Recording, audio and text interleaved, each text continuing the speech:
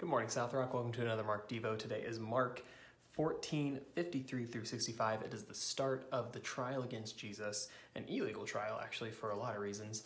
In the Jewish law, it happened at night. It didn't happen after a couple days of arrest. He didn't have representation. Whole bunch of stuff going on here.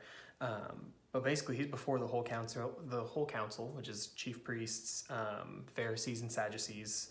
They had a council of people that oversaw different cases and religious things, and they couldn't find anybody to have a true testimony or corroborating testimony.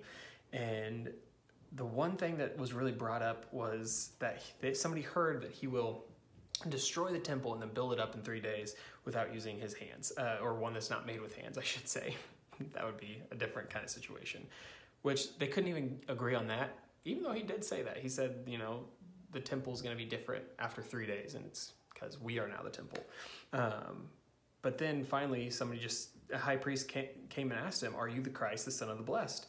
And Jesus said, "I am, and you're going to see me seated at the right hand." And at this, the priest tore his clothes, they declared blasphemy, and they began to spit on him, and they covered his face and struck him. And so the official charge in the Jewish court is blasphemy.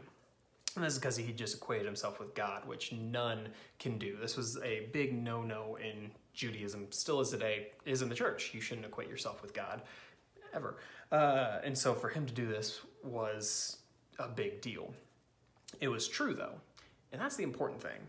He was telling the truth. He ought to equate himself with God because he was God. Jesus is the Christ, the Son of the living God.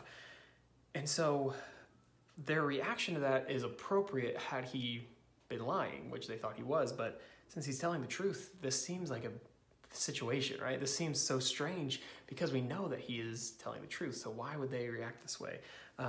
They weren't able to see it. They were blind to this. And so today isn't really a question. Today is a challenge. And I know I do this often, but I'm going to do it again today. I want to challenge you to pray.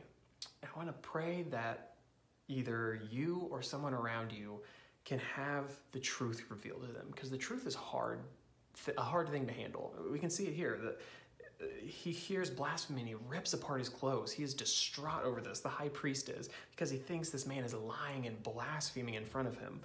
And so the reality is he thinks he's lying, but he's hearing the truth, and the truth can do that. The truth can be heartbreaking and can rip us apart and can make us want to just tear at things. And so I want you to pray today, God, what is a truth that needs to be revealed to me? And God, if that's something that I need to realize or somebody near me realizes and needs to tell me, allow there to be truth spoken into my life. And I want you also to pray for a heart that's willing to accept it, not like the high priest here, tearing apart his clothes, but like it says in the Old Testament. God says, I don't want you to rip apart your clothes. He says, rend not your clothes, rend your hearts. Basically, be heartbroken over this truth. So pray today that a truth can be revealed to you, whether it's a hard to swallow one or something that maybe even be something that you just need to work on. Reveal a truth to me, O Lord, and give me a heart to accept it. So that's what I want you to do today. I hope you have success and a good day with that.